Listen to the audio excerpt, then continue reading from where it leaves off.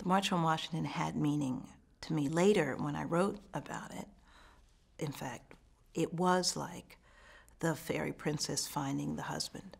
Culturally, the civil rights movement was our cultural prince coming. That's what it felt like to me.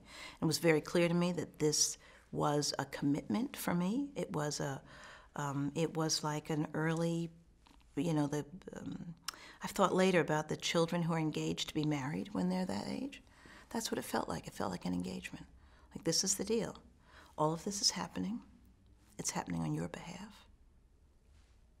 Your life must be in some way committed to furthering this.